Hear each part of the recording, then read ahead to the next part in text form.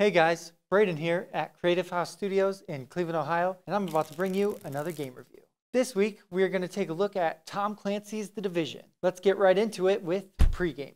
Tom Clancy's The Division was announced at E3 Summer 2013 and originally scheduled to release in March of 2014. 2 years later, with multiple delays, we finally have the end product as of March 8th, 2016. We can all agree that this long of a wait with this many delays can really kill the hype meter rating. This isn't a complete mishap because the only reason you would delay a game is to make it even better. The cinematic videos that appeared on many different broadcasting systems really saved the hype meter rating for this game. Again, these videos gave the correct amount of detail for this game. The main storyline of Tom Clancy's The Division is an outbreak of smallpox in Manhattan, and it has driven the city into chaos. You play yourself as a Division agent, which basically means you're a sleeper cell for this kind of situation. The hype meter for The Division is a 6 out of 10 due to the amount of delays to the release date. Now that we're done with pre-gaming, let's jump right into You Got That Right.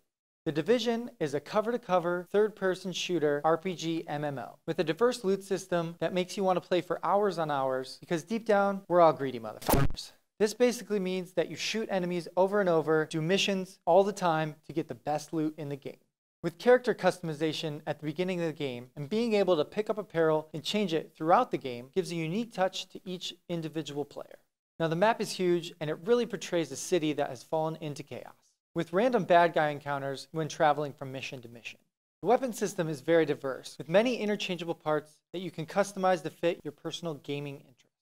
This game also comes with a clever PvP/PvE environment called the Dark Zone. The Dark Zone allows you to farm more loot and you get to attack other players within the zone. This is a great place to enjoy with your friends. Or you can just do the main story missions and a variety of side missions and encounters.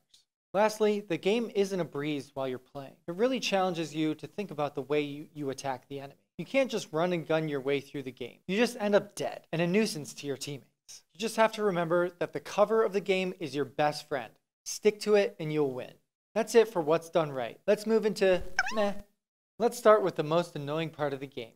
The AI system. The enemies are somewhat predictable. They either bum rush you or stay undercover for the entire firefight. There's really no rhyme or reason to which way they move. You easily learn the difference between each enemy because there's a marker that depicts what each one does. This makes it a little too easy to depict which target to take out first.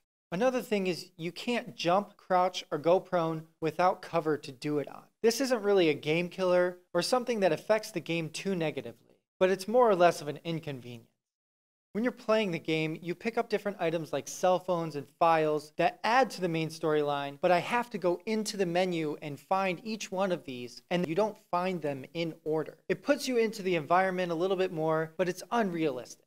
One thing I don't like about the Dark Zone is when you go to extract the items you've gained, only 4 people can put their items on the helicopter. That's just unrealistic. It's a helicopter. It can hold a lot of weight. You could put so many more bags on that. Lastly, when you get to the end game, you'll find that it's not yet complete. There's no real end game material for you to do except for playing missions over and over again. There's no raids where you expand your group from 4 to 8 or even 12 to get even better items yet. That will add a whole nother difficulty level to the people that have reached level 30. Now, the creators of the game have already announced at least one raid in the near future, so that's going to be fixed. But again, it's not 100% complete. With an extra 2 years, this should have came out with the game release.